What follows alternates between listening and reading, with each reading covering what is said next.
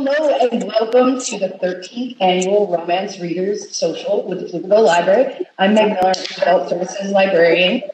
We have an amazing lineup of authors for you, and even though we are virtual this year, I tried to bring some of the spirit of the event to today with some decorations. If you got a guest swag bag, there's a sweet treat in there, along with the other goodies from our authors and the library. We love our crafts around here, as I said. I definitely still use some of my previous romance readers' crafts. Like I have these earrings that were laser cut. So today we'll also start with a really easy to make sun catcher. I really appreciate our authors for indulging me with this. If you've not picked up your bag or are farther away, don't worry, the craft portion will be quick and we'll chat our way through it. Speaking of chatting, we've got the chat available. We expect all participants to maintain an atmosphere of respect and fairness in the chat. Anyone who violates this standard of behavior, including engaging in any kind of harassment, may at our discretion be immediately removed. Thank you all, participants and authors, for being here today. You all submitted some great questions, but if anyone has other questions, there is a Q&A function, or my coworker Erin here is here today to help monitor the chat. And now allow me to do some introductions for our illustrious authors that you see here. So I have Carolyn Sparks, apparently has issues with reality of the best. After writing 16 books about vampires, she now has gone completely off the deep end and wound up on another planet. And how thrilling that she can share her magical world of the embrace with her readers.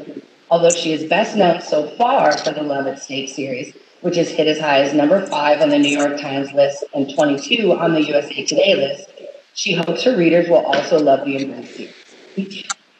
Tracey Livesay's latest release, Like Lovers Do, was named one of the 100 best fiction books of 2020 by Kirkus Reviews and one of the top 10 romances of 2020 by Entertainment Weekly. She's the 2020 Emma Award winner for Best Interracial Romance for Sweet Talkin Lover. Congratulations. In addition to being named to USA Today's list of 100 Black novelists you should read, she's been featured in the New York Times, the Washington Post, the Chicago Tribune, and on CBS This Morning. A former criminal defense attorney, Tracey lives in Virginia with her children and her husband, who she met on the first day of law school.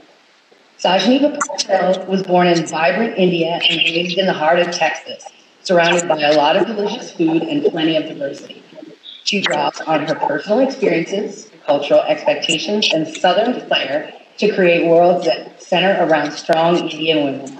Once in MMA, she's now all about puppies and rainbows and tortured love stories. She currently lives in Austin, where she not so secretly watches Matthew McConaughey from afar during UT games. Queso is her weakness, and thanks to her family's cooking, Indian Tex-Mex cuisine is a real thing. She's a diehard Marvel Comics fan and a lover of chocolates from around the world and is always wrapped up in a story. And we have Lorraine Heath, always dreamed of being a writer. After graduating from the University of Texas, she wrote training manuals and computer code, but something was always missing. When she read a romance novel, she became not only hooked on the genre, but quickly realized what her writing lacked: rebels, scoundrels, and rogues. She's been writing about them ever since. Her work has been recognized with numerous industry awards, including RWA's RITA. Her novels have appeared on the USA Today and New York Times bestseller list. Thank you, ladies, for being here today. Thank you. So I'm going to minimize my chat and make sure. So as I said, I'm going to start with the craft. You've got the supplies. This is also something really, it is some monocord or fishing line. So if you have significant others that fish, you can grab some of the line. There are some beads. I laser cut the piece here, but you could tie this to something like a small embroidery hoop and hang it from a window. Some of these beads are prismatic, so hanging in the sun, it will throw some really cool rainbows I had on our test. So I'm going to switch over to a document camera. All right. Wait for me. And I'm going to switch to stage mode here. Actually, let's switch to focus. All right, so I've got all my pieces here. The pieces you can kind of set aside for now are the little piece of ribbon and the suction cup that will hold it up. Initially, I designed it thinking it could hang in the suction cup, but this particular suction cup doesn't have a hook that really will work for that. Move my mic a little closer just in case. So the easiest way I found to start this was with the beads that will go along the bottom of your monocord or fishing line. So I taped the 5 pieces together for just about everybody. So you should be able to open this tape fairly easily and get those pieces apart. But I just didn't want them to get lost because they were just very hard to see, although I'm hoping it's a little easier to see on this red tablecloth today. So you should have 5 little hearts, 4 bigger hearts, 1 teardrop. This is the one that gives off the best rainbows. And then these 5 clear prisms that have the 2 holes in them. I'm just going to grab one of my fishing lines and probably my prism. So I'm going to start with the 4 bigger hearts and my prism first. Let's make sure. So this has a hole. I'm just going to thread my line through the hole and tie a knot and a double knot. So I started with a 2-pound test line, and it was so difficult to see to make these knots. So this actually bumped up for most of the kits. It's a 3-pound test, and then I ran out, so I ended up with this 8-pound monocord, which actually I just picked up at Walmart in the craft aisle, though. So once I've got one tied, I'm going to go ahead and move on to another one of my big hearts. Find the end. So I'm going to do each of these 4. Putting them together on the string before adding them to the wooden piece allowed me to tie them all on the wooden piece at the same time, which made it a little bit more stable. The first time I tried this, I just finished one and tied it on and it fell off because it was a whole lot of weight on one side. Do we stack them on top of each other? So right now we're just doing the 4 larger hearts and the teardrop at the bottom of each piece of fishing line. And then these bigger circles and the smaller hearts will go above them. I'm so confused. It won't even be knotted. They just slide right on. Do we stack them on top of each other, or do we put in knots to separate them? You're going to want to use each piece. So I've got a piece here that just has one of the bigger hearts on the bottom. A piece here that has the teardrop on it. Okay, I see. And then I'm going to take the next piece. So I start a new wire. Mm-hmm. Yep. Okay, I got 5 wires, 1 for each heart and the prism, and the teardrop. Got it. I have seen these where you get clear beads and you do just stack them along the fishing line as kind of a single string sun catcher. And I think that would be really pretty too. Although right now, none of us are having that much sun to catch. But here in Texas, we'll get some sun again here real soon. All right, so this is my 3rd one. I'm double knotting. And then 4th. Let's see. Oh, thank you. Thank you, Tracey. They're just little stickers. I had to do it. I had to have some so that, like, I was hoping people could see the differentiation. Because this thread is just so... I almost colored it with a Sharpie. Asked a friend who was a fisherman, do they make colored fishing line? I don't think they want the fish to know it's there. Yeah, I thought about that after a second. I guess I'm not really a fisherman. This is the closest to fishing I'm going to get. There you go. I've had fish. All right. Okay. Oh, I do have one more. Okay, so once we get these 5 just tied on the bottom of each string, this is where you can decide how you want it to look. So what I've given you would be one of each for each string, if that makes sense. So one little heart and one circle bead for each one of these strings that has either the heart at the bottom or the teardrop at the bottom. So I'm just going to use my teardrop as the example. These are actually for like a chandelier. Got them on Amazon. I was like, I need things that are going to make pretty sparkles. Yes. So where will I get them? So for the one with the teardrop, in my example, I actually went with a little heart and then the circle bead above it a little ways, just because these were both clear and I felt like that would work. So for the little beads, their hole is straight down the middle. So how I secured them is, so I'm holding it heart shape up towards me, and I'm going to go down in the top,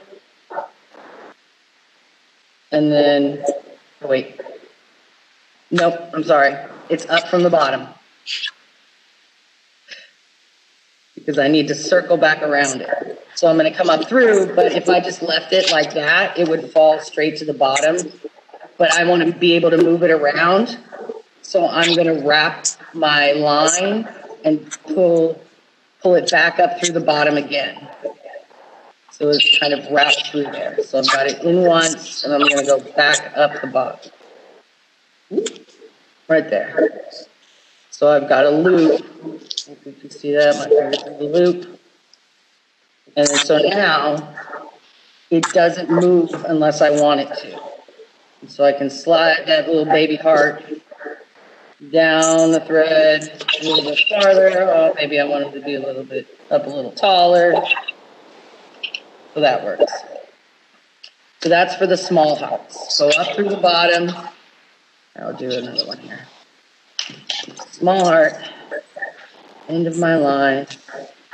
Up through the bottom. Bring the line back down and go up through the bottom again. There we go. All right. Get that tight enough that I can have it hold. So now there's that guy. For the circles, I really did just go, I'm holding it, I'm going to go in the front on one side, on the side closest to the bottom of your string, where your big heart or your teardrop is. And then from the back side, I'm going to come up. So I've gone, here's my bead, holes on each side. I've gone in the one on the left, and I'm going to go up from the bottom on the one on the right. So that just has the line right across one side, and the other side doesn't have the line on it. And that actually stays beautifully. It doesn't really move too much, and so you can kind of set that where you'd like it to. Just slide it down the line a little bit. And so we've got those. And this is my other one. Oh, God. For the heart one, I actually put the clear one first. So it was color bead, clear bead, color bead. That way, one side, into the other. Going too fast for anyone or skipping anything, throw it in chat, or ladies, you can just holler at me. I like this because it's not like it's tying a knot. It was cutting a few pieces. Some of the more involved crafts are not really my skill sets. If any of the attendees have seen our videos, you'll know that our other adult services librarian, Betty McDowell, is an amazing painter, and I am not that. But we do Crafty Cafe. We have a lot of fun. make some cool things. All right, so I do that to each of the 5 strings by my larger heart or my teardrop at the bottom. Get my circles, go up in one side and out the other, so I can move it along the line as I need. And then for the little hearts, pull the line from the bottom and then wrap it around again and pull it up to the bottom. And then that'll let you move it as you need. So I would have 5 of these, and then I would just tie them to the hearts along the bottom. I did kind of design this with the teardrop in the middle, just as it's kind of how it worked out when I was ordering the beads. And again, I'm just really tying this in a knot. Because it's the fishing line, like the fish don't see it, we don't see it, so it really hanging up in the window, it looks cool. All right. I don't even know if I got that second one tied. All right. Keeping a track on time, we were doing beautifully. I don't want to fight with this for more than 20 minutes or so. A good 20-minute craft timetable is pretty good generally. All right. So I will point out with the fishing line, one thing it does like to do is tangle itself when they are kind of hanging next to each other. But once each one is tied and it's up on a window, that they shouldn't tangle each other too bad. I have one that will live now on the window in Fab Lab. So I'm sure we have some perfectionists amongst us. I personally am a little bit more craft as craft will be. We'll just kind of do it. So like whether you want the middle one to be shorter or longer, have it like a V, or have them be kind of the same length across is completely personal preference. I think on my original example, I tried to make the teardrop bead stay a little longer than the others. And the nice thing is, if these upper beads move, you can just move them right back.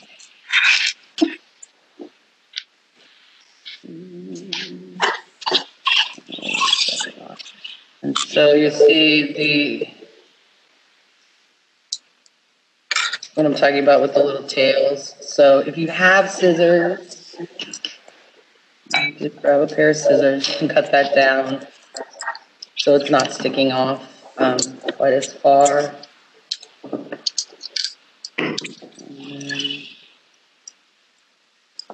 Adjust as you see fit.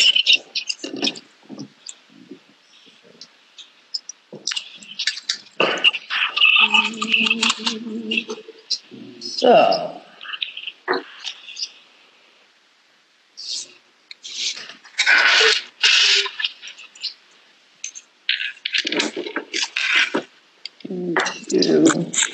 and really, if you wanted, you could put, that's the great thing with crafting. You can decide you want all these circles on one or all the tiny hearts, or maybe you have some beads that are something, you got from your grandma, or you found at a Austin Creative Reuse, which any local crafters who have not been to Austin Creative Reuse, do yourself a favor and go. It's amazing. Okay.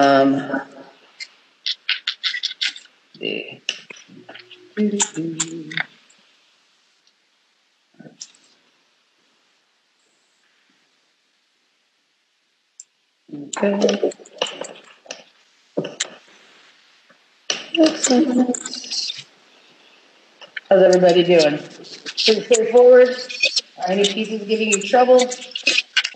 No. Good. Very crafty, even tying knots. It is crafty though, because then at the end you have this beautiful thing that's going to throw rainbows across a room. And look at you, made it. It really was just tying knots.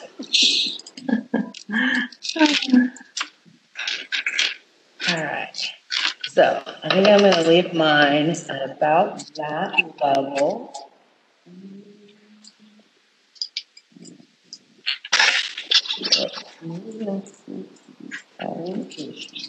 This may be like a novice fishing thing to say, but I do like how well the wire holds knots.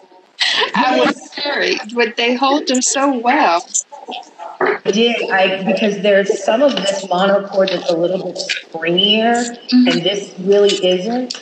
And so I definitely, one of the first things I did when I got it was tied a couple of these knots on it to see how well it would hold, because I didn't want it to kind of loosen and fall apart later. So yeah, it is. And I believe it's because it's the monocord. It's a little bit more, it doesn't have quite that bounce that some of that. That other cord is great for things, but this particular type of craft. All right. So we are just about 20 minutes since we started. So I know we're probably not quite to the end of it. That's a great thing with crafting. You don't even have to finish it the first time around. Switch my video back to me. All right. Questions. More questions. I did send your questions to the authors as they came in. A few of them were already things we were planning to talk about because we're so great. And then I did have some extra questions, which authors I can't imagine that we were even get to those extra questions because people are all awesome and we have so much to chat about the wonderful romance books. Yes. How did you do your written? Yes. You completed. So let me switch back. Okay. There it is. Thank you. So once you've got all of your pieces hanging off the bottom, because the hook didn't work for the hole, that's what the little ribbon is for. So I did just, get the ribbon through and then tied a knot in the top of the ribbon to make a hoop so that it would hang on the hook. And the little suction hook should work pretty well on any window. So there. I keep the tail in the back. So now I'm going to switch back again. I can do a little hold up. Oops, that's not what I wanted to do.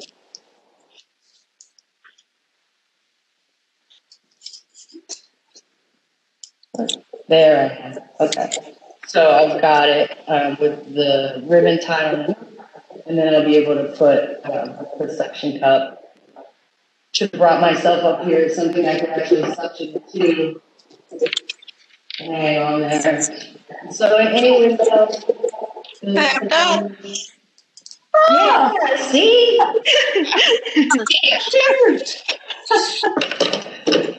That's something super simple. Like I said, those beads, some like embroidery hoops. Something, like I said, I've even seen them just on a single string where it throws those rainbows, and it's just so fun. Yay! Wonderful. All right. Very good. So, all right. Let's talk themes of romance books. You are all such wonderful romance writers, and all of us here are such wonderful romance readers. And it has just been kind of the thing that has kept, I'm sure, a lot of us going lately. And we would love to hear about how you guys kind of made your journey into writing and whether you are currently a full-time writer. So if each of you would give the audience your broad overview of your journey to writing, I'm going to just kind of go around. Lorraine, let's start with you. Right. My journey to writing. I do write full-time, but even when I worked another job, I felt like I was still writing full-time. If you're going to meet deadlines, it's kind of not really a part-time job. So, but anyway, I always knew I wanted to write. I just wasn't sure what I wanted to write. And as I said in my bio, once I discovered romance novels, Been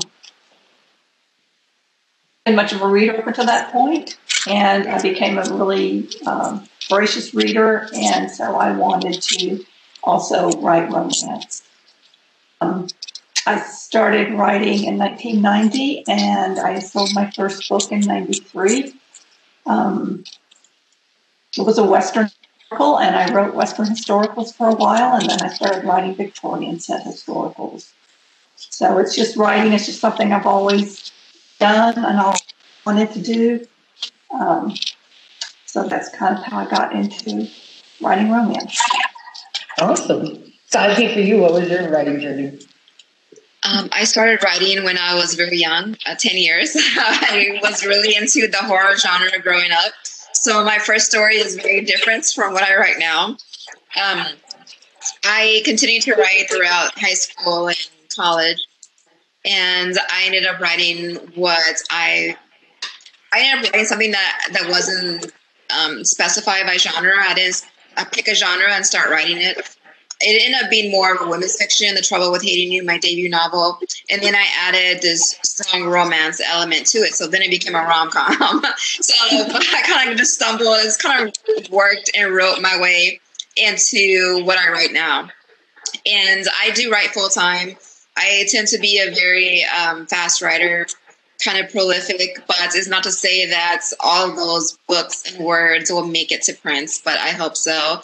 And yeah, just as it was mentioned before, I actually started writing part-time, but with all the deadlines and once you get into the business aspect of it, it does become more of a full-time job, whether you're working full-time or not. Yeah.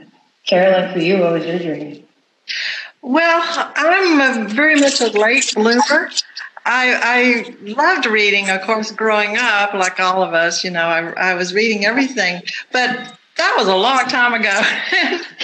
Back then, readers, you couldn't really access authors, I mean, now you can email them and get to know them, but back then, no one knew who the authors were. I thought they were all like these magical beings that lived in Scotland, in castles. And it wasn't something that, a poor girl from Texas could ever do. And so even though I dreamed of being an author, I put it off for a long time. I actually didn't start writing till I was 43. And I sold my first book at age 45. And I've been writing ever since.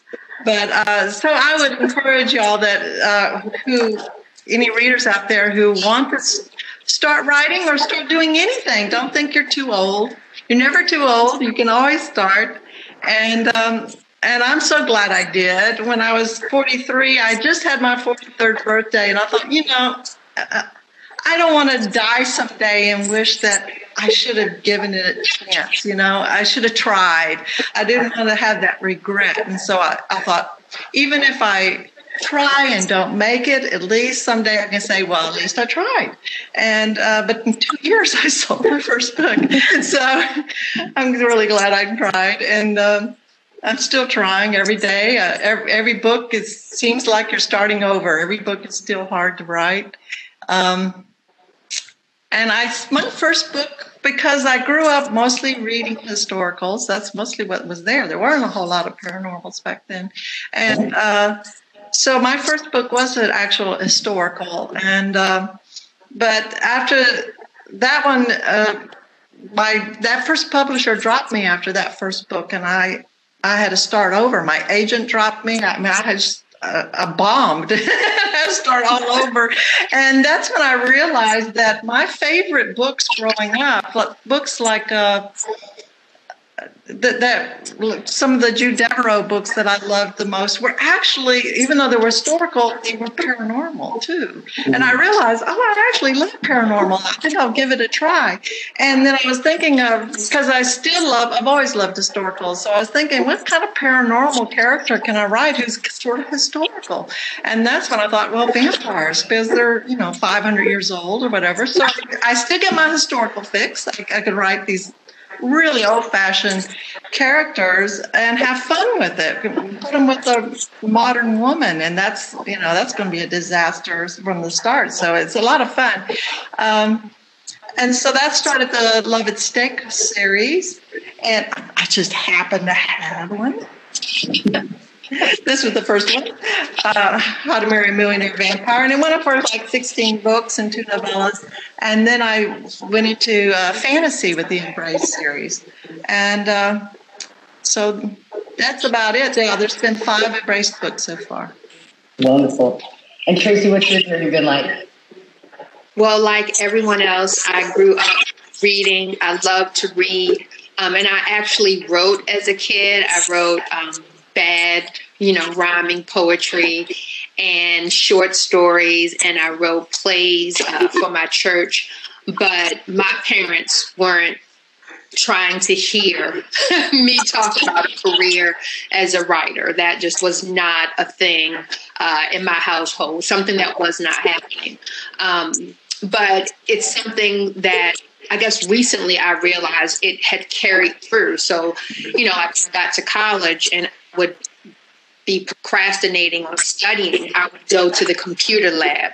That's when I went to college. We had computer labs. Nobody had individual computers. And I would take like 3 hours. I would write these short stories that featured my friends and whatever boy they had a crush on. And they'd be like 20 pages, and it gave me so much pleasure. Like I still have like a folder with like about 10 of these stories. And then I remember writing my first, at least attempting to write my first romance in the summer between college and law school. Maybe something was like knocking at me like, this is your last chance, you have to do it.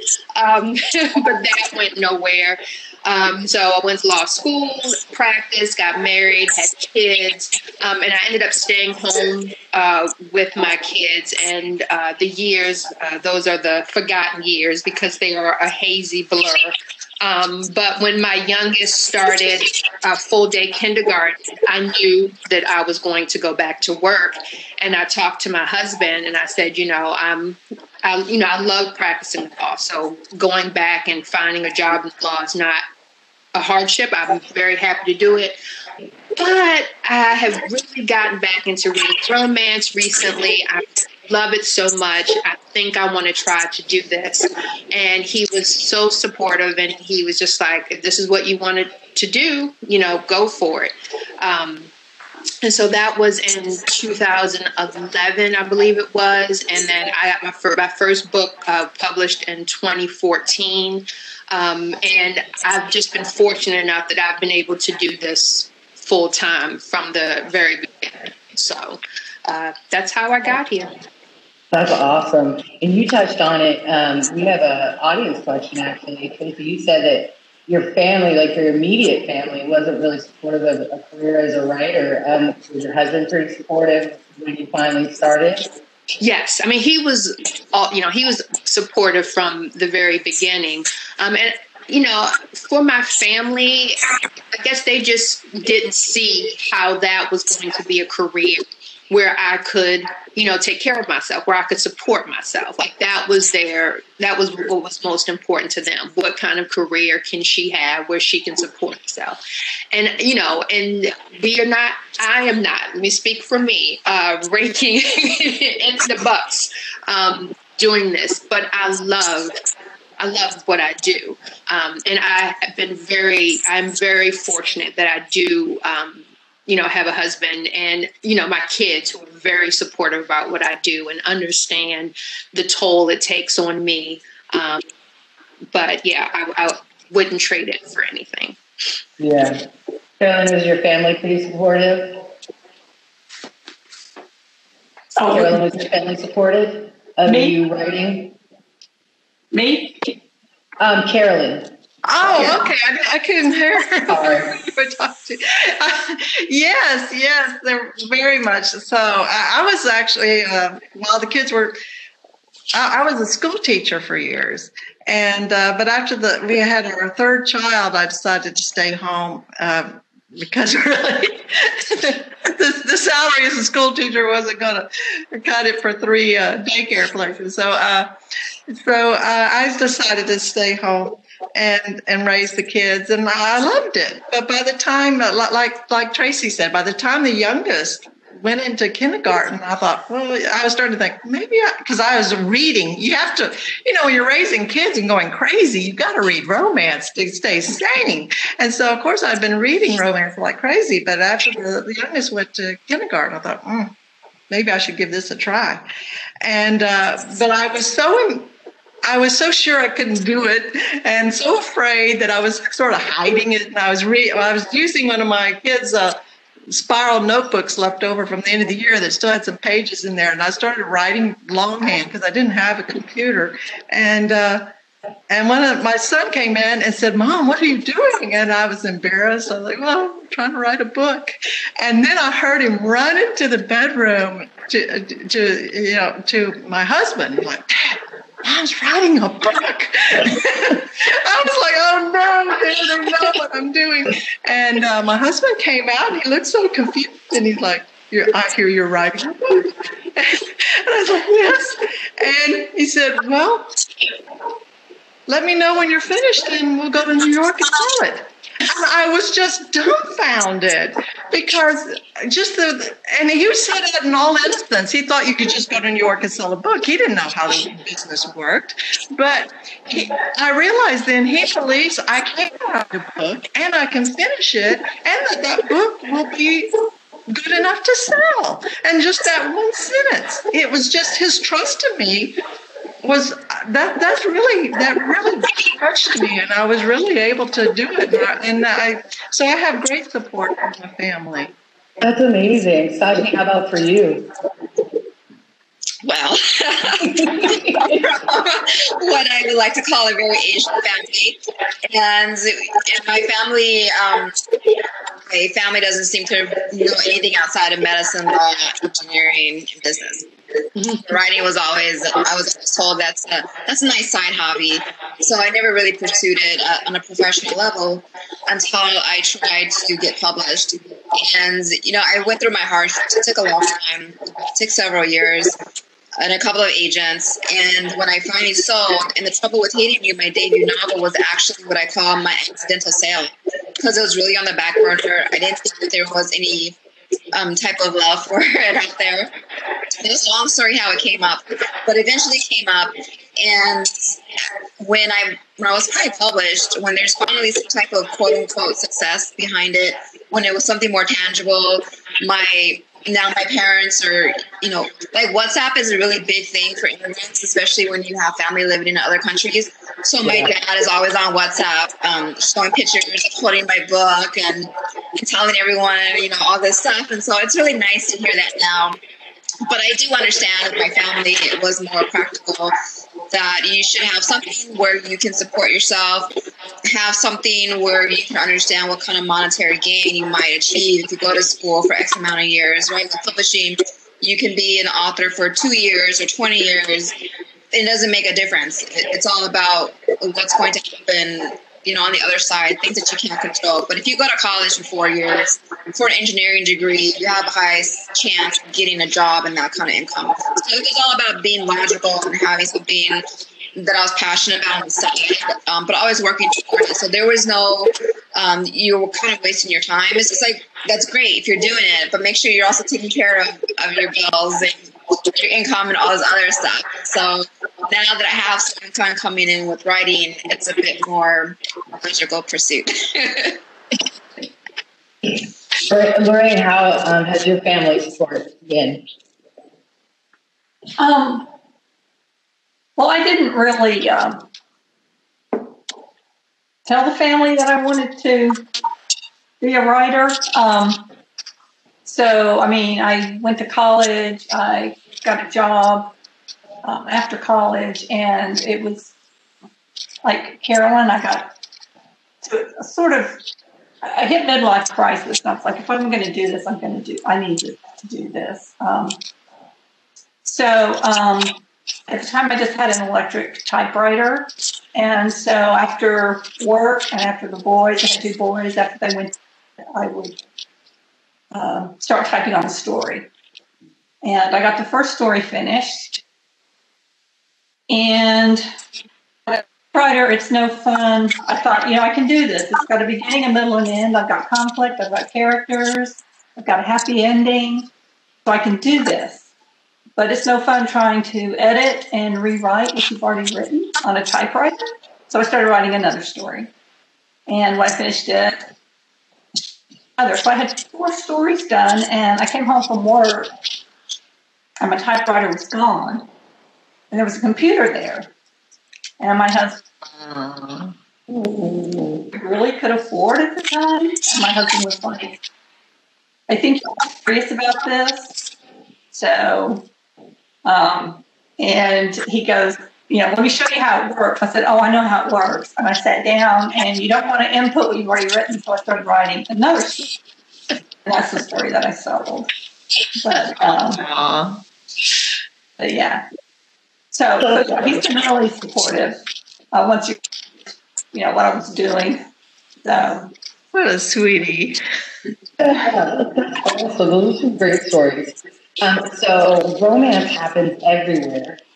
This is kind of just a random fun question. If you had the opportunity to live anywhere, real or fictional, for a year while writing a book that took place in that same setting, no holds barred, like just for fun, where would you choose? So Sajni, how about you?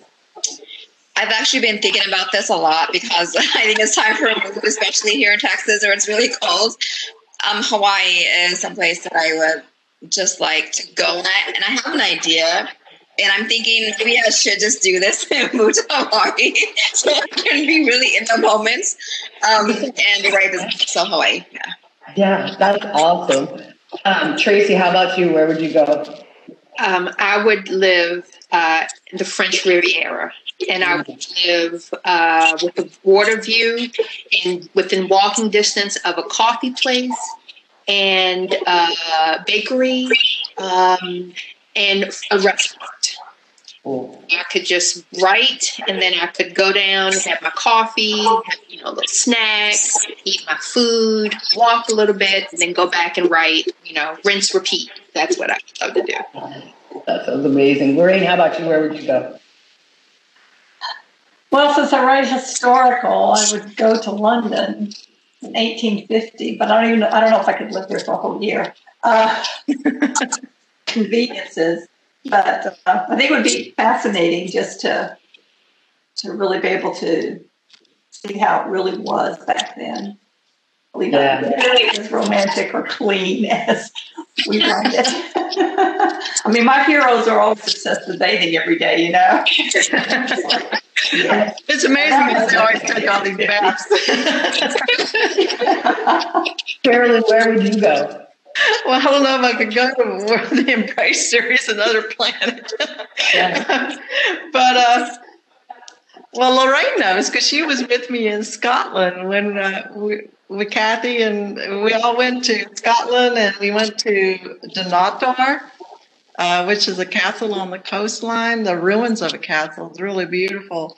And I based, in the Embrace series, I based the castle there on Dunnottar.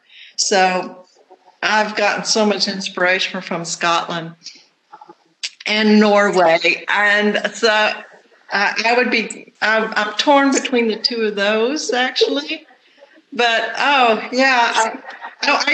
want to be in one of those igloo hotels where it's see-through and you sleep all night watching the Northern Lights. Yeah. But yeah, that's sort of where my mind's at.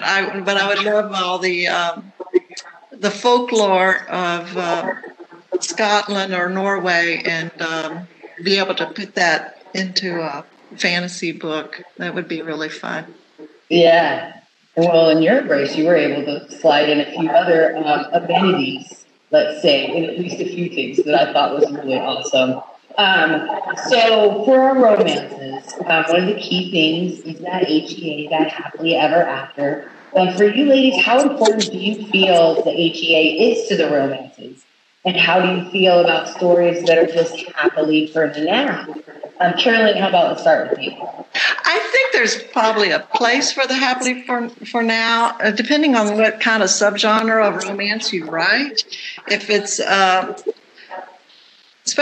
ongoing series, especially if you have like the same hero and heroine in an ongoing series, then that would make sense. Because if it's happily ever after, you've kind of finished it. So if you're doing an ongoing series with the same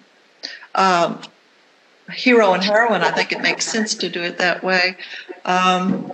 I'm thinking maybe like Karen Marie Moning's series, that sort of thing, where you have the same recurring characters. My series, I tend to have a different hero and heroine in each book, and so I do want a happily ever after for each couple. That makes sense for me. So it depends on what you're writing, and I think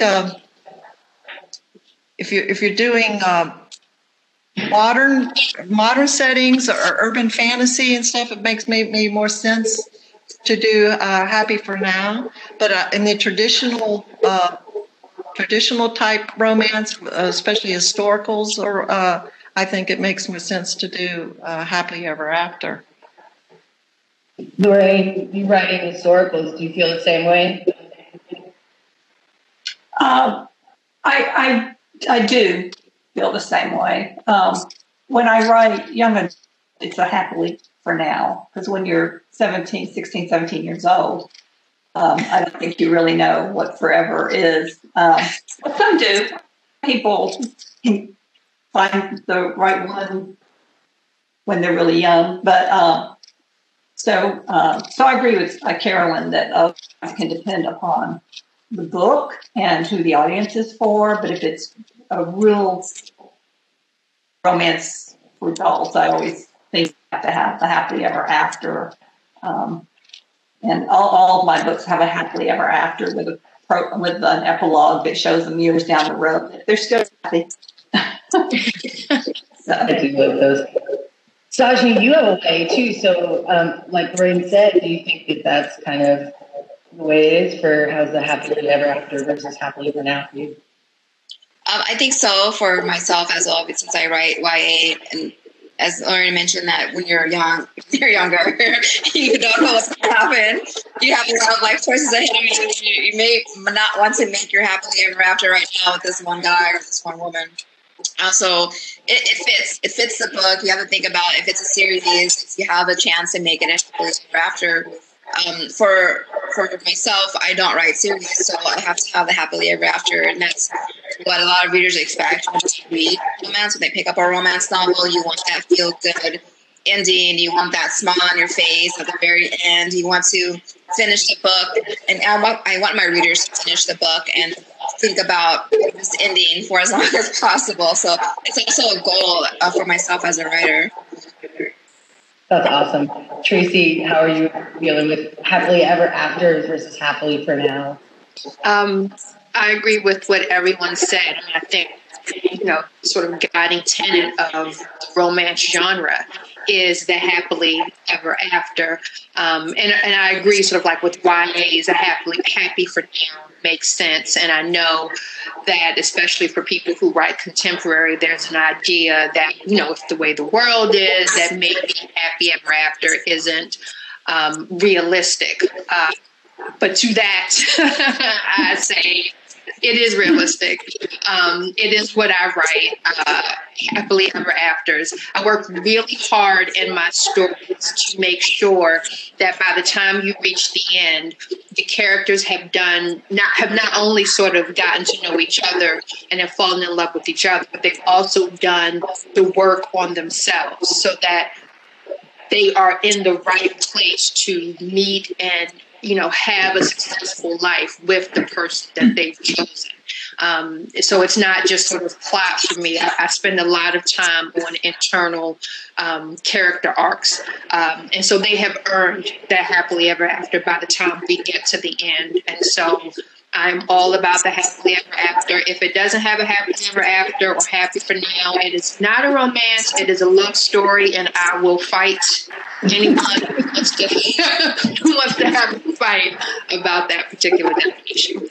I like that differentiation, though. That's great. Because, yeah, I mean, we read romance for a reason. We read romance, and we want that. Yeah, some of those stories are great, but happily for now, like, when's now? I mean, now. So, 2020 was a horrendous year. Books were definitely a source of solace for me. So, for our authors, what projects that you worked on, or maybe even just a book that you read, that helped you get through all of this? I'm going to start with Tracey on this one again. I did not read as much as I wanted to, but that's mainly because I've been writing. And when I am writing, I tend to go into a certain space. And most of what I read while I'm writing is out of genre. So I tend not to read a lot of romance when I'm writing. I tend to read nonfiction. But what got me through 2020 was the book that I am writing, which is the next book coming out for me. It is a contemporary, and it involves a rapper and a real life duke. So that was really sort of fun to dive into, and it was definitely a world unlike what we had been dealing with. So it was perfect. That's awesome. Lorraine, for you, what was something you read or a project you worked on that helped you get through last year? I was working on a book that will be out in the fall called The Duchess Hunt. And I have a clueless hero, and his secretary has loved him for a while, but he just sees her as secretary. And so it was just fun writing a story where he begins to realize because what he did is he put an ad in the newspaper for women to write in applying to be his duchess so that he can marry.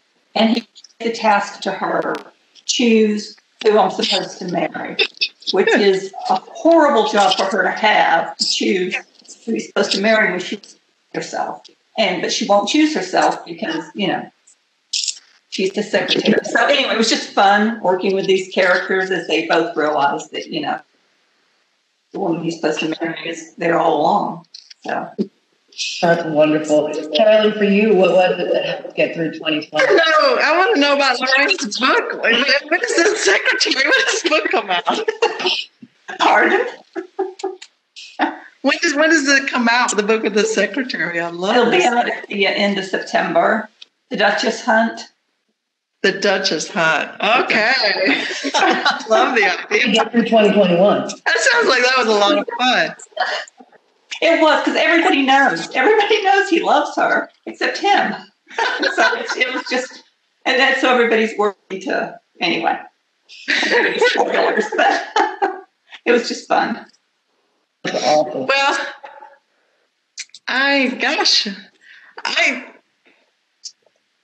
whenever I'm writing, I don't read. I try not to read. Like right now, I'm writing fantasy, so I had to give up reading fantasy. And when I was writing vampires, I gave up reading vampires. I missed a lot of really good books, but I'm trying to catch up with that now. And because you want to keep your stuff original and fresh, and if you read something and I was always afraid that if I read other vampire books while I was writing vampire books, that something would get stuck in my mind, and then months later I would think, oh, what a great idea, but it wasn't really my idea. So that was my fear. And so I had to give up reading fantasy lately. So but I have been able to catch up on some vampires, and I still, my first love is historicals. And the last book I read was actually a paranormal, though, because Kensington asked me to read this. It is called, to give him a quote, and it's called Fairy Godmothers, Inc. And it's about this small town where there's fairy godmothers and all the fairy tale people are actually there. And it was really fun and really cute. So when that comes out, y'all should look for that. That was a cute book. I really enjoyed that. It was very lighthearted, and with 2020, I needed the laughs. It was a very lighthearted, like paranormal. Lots of fun. Sajni, for you, what was the project or thing that you consumed that helped you get through 2020? I also didn't read a lot. I turned to my writing to kind of have an escape from what was going on. I, like a lot of people, I'm sure, felt the loss of people who passed away from COVID, the depression, all of that. And I was fortunate enough to also sell a couple of projects. I was asked to partake of a YA anthology that was like a feel-good edge to the whole COVID thing. It's called Together Apart. It came out last fall. And I turned to writing rom-com deeply because as was mentioned, you have to work out a lot of plot holes and a lot of strings to make sure that your happy ending is deserved and everything comes together. So there was a lot to focus on with writing rom-com, but also to feel happy and giddy and have this real escape for what was going on. So I did a lot of writing. I wrote three, 4 books. I sold a couple of projects. Yes, I went hard with writing. It was my way of dealing with everything, but also it's just something that I really love doing. So I just continue to do it. That's awesome. Basically all kept writing, which as your readers, we just love you for. And we're so glad that you're getting through this. So we are at 3 o'clock. We've got about a half hour. So I'm going to kind of skip down a little bit to some of the audience questions that we've gotten. Some of them we talked about. I know we just said that Kara was telling us that what book you were currently obsessed with. And what was that?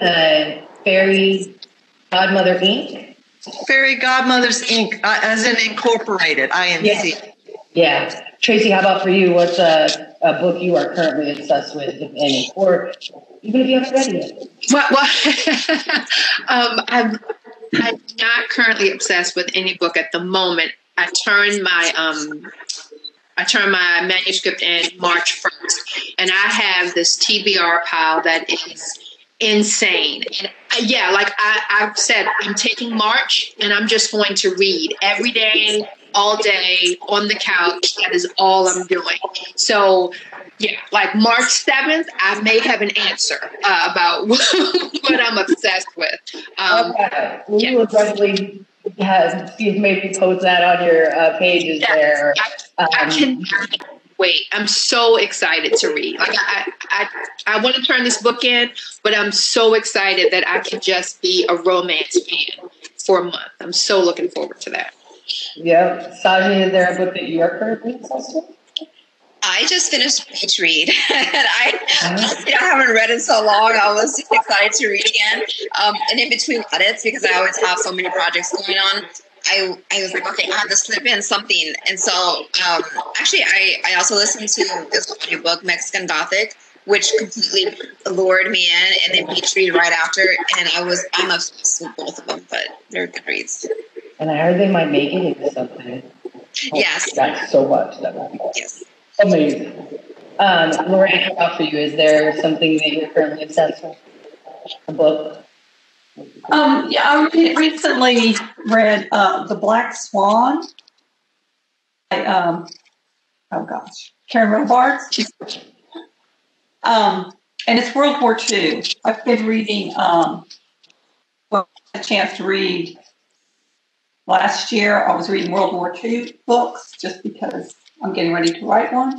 So it's about a singer in France who is actually working as a spy, and it was really well written and really well done, I thought. So that's my current obsession. Wonderful. And JC asked us, do you have a favorite subgenre within romance? And then Courtney's question was, like what inspired you to write books of the genre that you write in. So let's kind of combine that too. Tracey, let's start with you. I read mostly growing up. I guess my favorite romances growing up were the Harlequin, Prisoners, and Silhouette romance, so the small category romances. And so when I began writing, paranormal was big, and I tried writing in paranormal, and it's not my voice. So I was sort of stuck between that idea of write what sells and write what you love. So I tried to write what sells, what was popular, and it didn't match my voice. In the moment I said, well, I'm going to try for Nano to write a category, 50,000 words. I'm just going to try to do this. And the moment I did that, it just clicked because that was my voice. So that is why I write contemporary romance, because it's sort of what I love to read, and I think it fits my voice best. The genre I like to read, I like all of romance. My favorite subgenre, probably after contemporary, would probably be like a romantic suspense, because I love mysteries. So probably romantic suspense. And Carolyn, for you, what inspired you to write? Kind of touch on this a little bit into the genre that you write in, and do you have a favorite subgenre of romance? Well, I love other worlds. I love to escape, and so, but the other world, it could be an historical world. I love historicals, or it could be a paranormal world or fantasy, and I just love that. I love world building. I discovered that when I was writing the vampires. Their world was really a parody of our own, but once I got into the shifters, I realized they had to have their own culture and their own reason for being and how they became to be and all that sort of stuff. And so when I started building up their culture and their world, and I just loved that. That was one of my favorite things about writing. And so that's one reason I began the Embrace series, because I thought, ultimate world building, a totally different world. And so I've had a great time with it. And so I love paranormal. I love fantasy, Lord of the Rings, that sort of thing. That's the greatest stuff to me. I love that. And so that's why I try to write it. Lorraine, is that pretty much the same for you, historical, or what brought you to be inspired to write in that vein? Yes, it's like I read all the genres, all the subgenres in romance, but my introduction to romance was historical, and so it's kind of always been my first love. And so I have written a couple of contemporaries, but I think my voice is more suited to historical. So I just historical and research, and so even though you do still have to research if you do contemporaries, so there's always something to research. Todd, for you, do you have a favorite subgenre of romance? No, I don't really write or read depending on the subgenre. I just kind of go for the story overall, and my taste across all the subgenres. My first romance book was a historical, but I know that I never read a historical because I don't have the chops for that. And so, like Tracey was saying, I just ended up writing what I know, which is more contemporary. But I go for the story first and then figure out the subgenres later. That's awesome. And so I'm going to go to some of our author-specific questions because, Sajni, your debut in Needs to Love with Romantic Comedy is such a vibrant depiction of the Indian community. Is there an aspect that you had to edit out or that didn't find a home that you really wanted to highlight?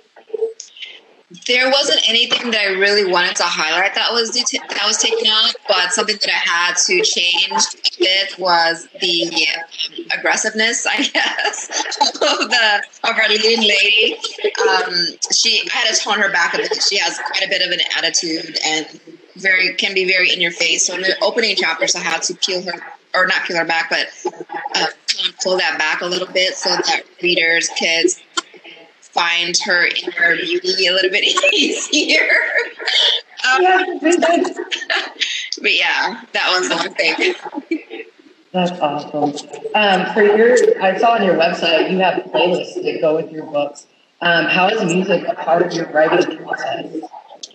I've always loved music. Music is so inspiring, and it's a story in itself, and it always puts me immediately into a certain type of mood, especially if it's a nostalgic song. So I always have playlists for all of my books. It's just a fun thing that I like to do. I think it's a fun way to get the emotional sense of my books into readers.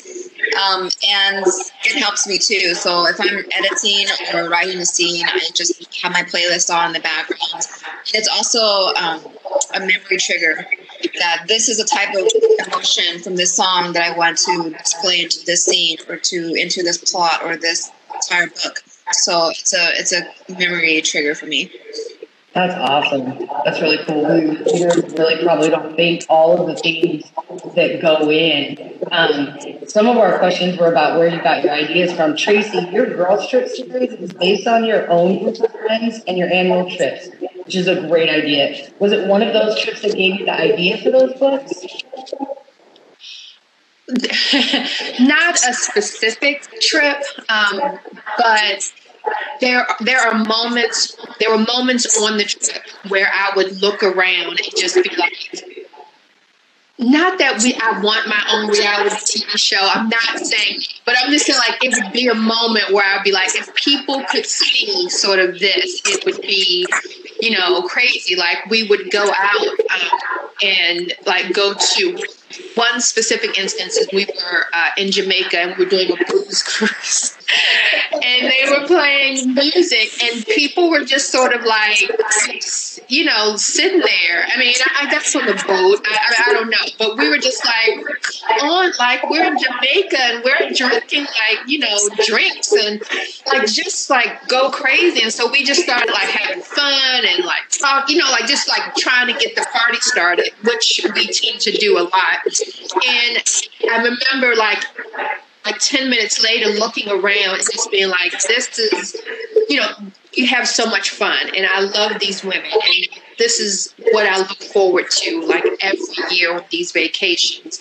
And so it's just moments like that just makes me think, I wish there was a way for me to take this energy and love and put it out there. And so I remember just jotting down in my notes app just this idea about a series of friends who, met in college and still go on vacation together every year. And I remember when the time came for a new proposal, just giving some to my editor, and she picked that idea. And I was like, great, now I have to go and ask my friends and be like, I'm going to write this series. I promise I'm going to move identifying pieces around, but I'm probably going to use some of these stories. So just, round of drinks on me. That's awesome. After I read it, that was the other half of this question, and this is all me. Which type of trip planner are you? I think I'm a lazy. They're never going to let me do it. But thankfully, I've got some Avas in my life too. I see you out there. Yeah, I'm a Nick, because I truly believe Nick would get to the point where she would just hire somebody to do it. And, when it's my turn, I tend to turn it over to someone else to make sure it gets done the way it should get done. Yeah. And for you on your website, Tracey, you offer to join book clubs discussing your titles for all of your readers out there. What are some of your favorite reader takes on your stories? Things that they come back to you with?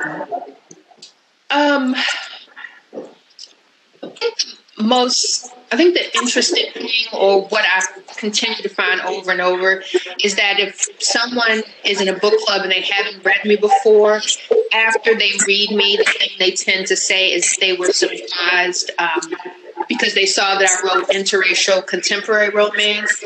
And so they're apprehensive. Maybe they think going into it that the race is going to be a huge sort of conflict in the story, and I think that makes people apprehensive or worried about reading my book, like they're getting ready to get a big lesson or lecture.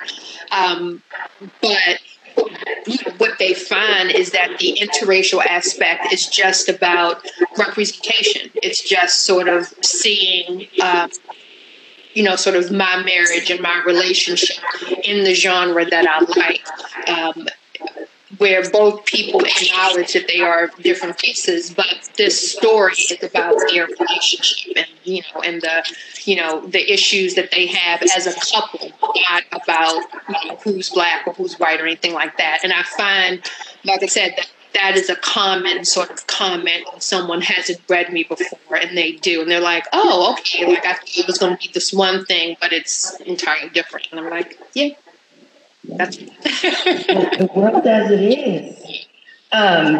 So, Carolyn, your website calls the embrace, this is great, Game of Thrones meets the Princess Bride. Tell us about creating that world. What were the seeds of its creation? Oh, the Embraced books. Yeah, it's a different world. Well, I always loved The Princess Bride. I mean, doesn't everybody? And when I was watching Game of Thrones, and I thought, I'd like to see something like this, but with the women, about women, and where the women have power. And it was just women-friendly version of it. And so I came up with the idea of the 5 sisters, and they're the 5 heroines in the 5 books. And because of the vampires, when I wrote vampires, they all had the same skill set. Their paranormal abilities were all the same because they were all vampires. And I wanted to create a world where people had special powers, but they were all different. I wanted that variety for a change. And so I created this world where there's 2 moons, and twice a year the moons eclipse each other, and on that night, any child born on that night has some sort of supernatural or magical power. And so I had lots of fun coming up with the powers. And these 5 girls, they each have a power, and they're the heroine of each book. And they have wonderful heroes that have special powers too. When I first started writing them, I thought it would be a serious. I should have known. I didn't get 2 pages in, and I started being silly, and that's when I realized, okay, I cannot write serious. And so this is not Game of Thrones, the female version of Game of Thrones. This is Game of Thrones meets The Princess Bride, because I have to be silly. And so they turned into romantic comedies. And I've had lots of fun with them. And actually, there's the 5 of them, but Kensington asked me to do more because I'm out of sisters. The 5 sisters are done. So we're doing Next Generation. That's what I'm working on now. It'll be Embrace number 6, but it's the Next Generation. So it's one of they're 20 years later, and they've all had children, and so you're going to get the children's stories now. Ooh. Okay. Wonderful. I apologize, my lighting changed. Apparently, I've been sitting still a little too long, and the lights changed. So when you write a prolific, Carolyn, and beloved series like Love at Stake, how do you keep details straight between books 1 and 16? And were there any details that you did change or that you wish you could have changed in between? Oh, okay. Well, if you go to my website, you'll see there's a cast list, and it's probably about 40 pages long. It lists every character and all about them, and so I had to keep a really careful list of all the characters, everything about them, and then when they started actually having children, it's got really complicated because you have a vampire, and if he's 500 years old or 502 years old, there's no difference. But once they started having children, there's a big difference between a 2-year-old and a 4-year-old, or a 2-year-old and a 6-year-old. And I realized, oh gosh, I've got to know exactly when these kids were born. So as the series continued, that the kids would actually grow up and they would reflect their true age. And so I had to make a timeline then, and so I knew exactly when everyone was born and so forth. And it became like a book, Because, the 16 books and 2 novellas, there's a lot of information to keep up with. And so a lot of it is actually on the website, the cast list. And I had to keep up with the timeline and all that. And now with the Embrace series going into book 6, I've had to do the same thing with that. I've had to make a timeline and know all about the characters. And you have to, even secondary characters, you need to list them all with each book so you don't repeat names over and over, because you can have a cast of hundreds in these books sometimes, and you got to keep them straight and not keep reusing names. I also tried to make sure not all my names in a book begin with B. You're trying to hit all the alphabet, There's little silly things like that to try to keep the characters. So some of that is to help the reader, actually, to keep the characters apart in their mind when you're working with so many characters. Yeah. Lorraine, on your website, we see you're about to embark on a new series. What can you tell us about the Once Upon a Dukedom books? You told us a little bit already. Yes. So when I wrote Beauty Tempts the Beast, the heroine in that book, her father was a duke who was found guilty of treason. And I had been, for an earlier book, I had to get information on inheritance laws. If there was no one to inherit a title, I knew the title went extinct, but I couldn't. I had a widow, and I didn't know how she would be addressed. If the title became extinct, would they wait until after she passed to make it extinct, or because her husband had passed and there was no one to go for the title to go to? I'm making this way too long than it needs to be. Anyway, I ended up contacting the registrar at College of Arms in London, and I told him I was having difficulty finding this information, and I really didn't expect him to respond. And he did. He came back with a long letter about how it all worked, and he happened to mention that if a lord was convicted of treason, then everything was taken away from him and his family was just left destitute. So in Beauty Tempts the Beast, the heroine was found guilty of treason and her family is left destitute. And she has 2 brothers. Because I thought it would be interesting to explore, think you're going to be Duke and you're raised to become Duke, and then suddenly the titles are stripped of your family. You have nothing. You're a grown man who has to practically start over. And so that's, so she was in that book, and that's her story, how she dealt with them losing everything. And so the next book, so then I took the 2 brothers and made them be Once Upon a Dukedom series. And the first book at the end of March, and that's Scoundrel of My Heart, and that's the younger brother is adjusting to life without being part of society any longer. And so the series was supposed to just be the 2 brothers, but then in Scoundrel of My Heart, I introduced a Duke, and he ends up being the hero in the Duchess Hunt, so the series became 3 books, just 2. I won't say I'm sure, But I find that very often when I write a book, a character will come out and just be so strong a character that his story has to be told next, even though it's not what you planned.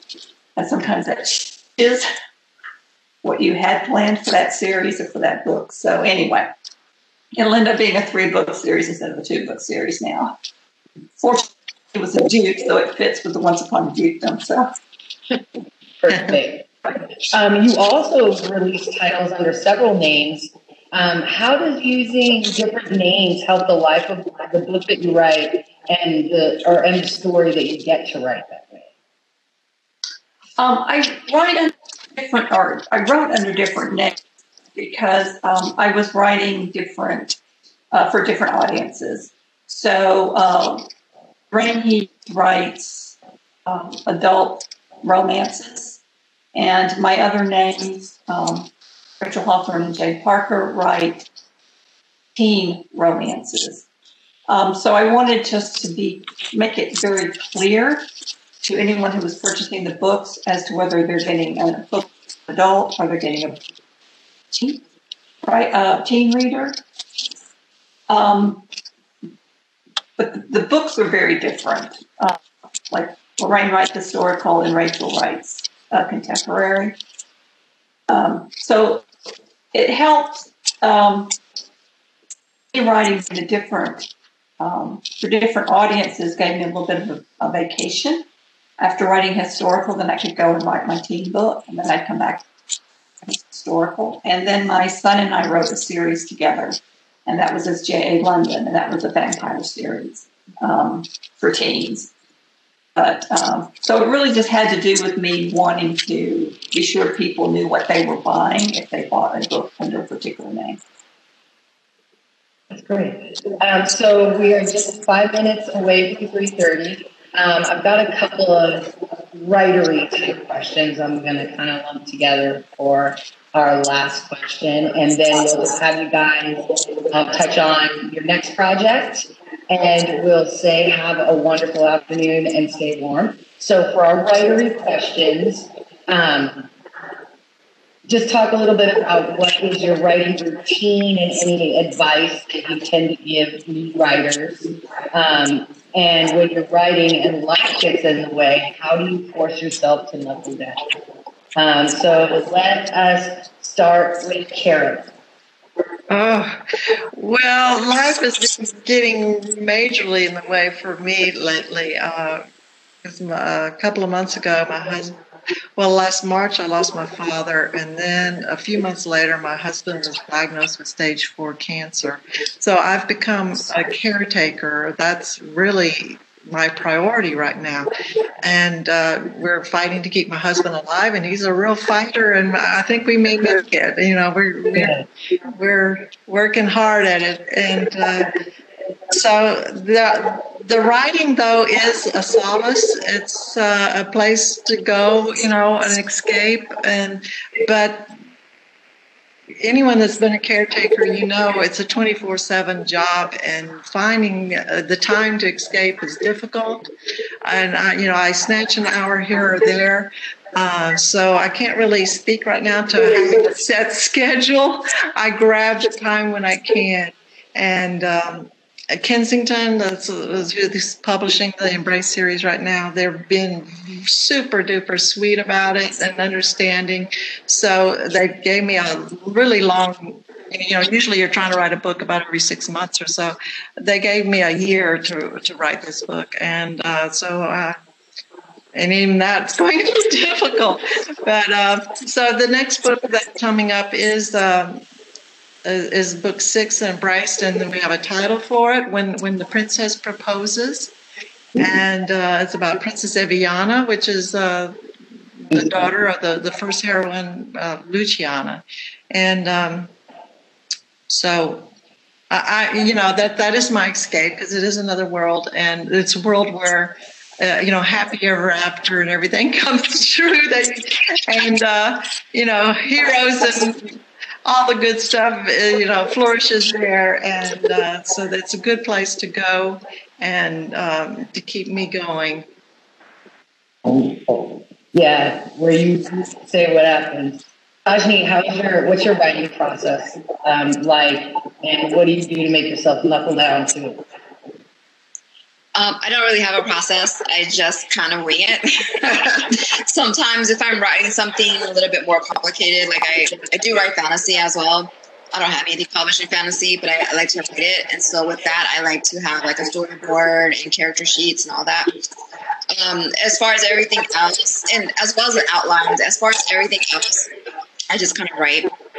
And I write when I have time. I know that I'm not going to always have to get as much done. And I also have the ability to know when my edits may be coming in from my editors. And I have like 3 or 4 because I'm across multiple publishers. So I can foresee when edits might come, and so that helps me to push myself a little bit to try to get this writing part done or this project done or these revisions done and into my agent before those edits come in. So everything is about me pushing myself. No one is micromanaging me. Someone might say, yes, you have a deadline. No one is making me sit down and write. So I have to make myself do that. But I also try to remember, despite what part of the process that I'm in, because I don't particularly like edits or big revisions, it hurts my head quite a bit. I feel bad. I try to remember how long it took me to get to this point and why I enjoy writing and what I want to share with my readers. So it's like those little mental things that I need to get myself through and to find more joy in what I'm doing. Wonderful. Lorraine, what's your writing process like, and how do you make yourself knuckle down? Oh, my writing process is, I'm not a outliner. I just write. I usually have a scene or see the characters, and so I just write what I know, about them, and then just try and tell the story as it goes. So my process is not for everyone, but what I will say for anyone who is thinking about writing is that writers, I think every writer has their own process, and that what you need to do is just find what works for you as a writer, and don't feel like you have to follow somebody else's path. We all have our own paths in writing, and I know I attended my first conference, and I went to a workshop, and everything the speaker was saying she was saying that the stuff that I was doing was wrong. I mean, she didn't know I was in the room, that was my process. And I was just like, why did I do this workshop? And so you have to take everything with a grain of salt. And as for, sitting at the desk and writing, there are days where it's easier to sit at the desk and write, and days when it's just harder. But again, I think you just have to realize that too is part of the process. Sometimes the story cooperates, or sometimes it doesn't. Nora Roberts will tell you that it's easier to edit a page with words on it than just to edit a blank page. And so, you just have to just keep writing and know that eventually you're going to get there. So, a matter of doing it. Yeah. Tracey, how about for you? Lorraine took exactly what I was going to say. I do have a process. I am a person who is very, I like order, and I don't like chaos. I like things to be repetitive. So I tend to have a schedule that I follow every day, and that actually calms me and makes me feel good. So that is sort of what I do. I come to my office and I write every morning because I'm a morning person. And I mean, I think, as Lorraine said, that's the thing that I would tell writers is to figure out what works for you and do what works for you. In the romance genre specifically, we're giving, like we like to help people. And so if someone asks us a question about our process or what we do or how it works, like we are more than willing to open up and tell you those things. But in no way should that be a hard line. Like just because I get up and write in the morning doesn't mean that is the only way you do it. And if you don't do it that way, you're doing it wrong. I think knowing yourself, if you're a person who tends to write better in the afternoons, don't change that. Just figure out how to make that work for you, and everything else in that sort of way. Just what works for you, what gets the best out of you. That's the thing, that I think that you should do. That's wonderful. You ladies have really made this weird, strange 13th. Of course it's the 13th. Why didn't I think of that before? Romance Reader Social, just amazing. As best as we can do it. Thank you to everyone who stuck with us all the way through. We, as I recorded this, will share it on the library pages soon. So just last bit, Tracey, what can we look forward to from you next? It's the new American American Royalty series. The first book, I believe, is March of 2022. It's a contemporary, and like I said, it's about a rapper named the Duchess and a real life Duke, and I'm really excited for people to read it. That's amazing. Archie, what do we got coming from you next? We just got the knockout. Oh, yes. It's only 2 weeks ago. Forever ago. It was only 2 weeks ago this month. So my debut novel was A Trouble with Hating You. The companion novel to it, the follow-up with Preeti's story, is coming out this September, which follows her returning, perhaps, to the love of her life and how things kind of clash and what really happened in their relationship and what's going to happen with them in the future. And then right after that, I have my next YA. It's a vibrant story about an Indian girl who's trying to get into music college. It's called My Sister's Big Fat Indian Wedding. It's got all the Bollywood stuff in there. So that's what I have coming up. Awesome. Lorraine, what else? We've touched on a few things, but what do we got coming next from you? So March 30th, Scoundrel of My Heart, which is the first book in the Once Upon a Dukedom series. Wonderful. And Carolyn, you talked about the Embrace 6. Is that the next thing we'll get from you? Yes, but it won't come out till 2022. So right, we'll write for it, for sure. Again, thank you, everyone. These wonderful authors each have beautiful websites where you can contact them and find out about new and upcoming titles. Follow them on social, follow the libraries. So at 1 hour and 32 minutes, I'm going to stop our recording.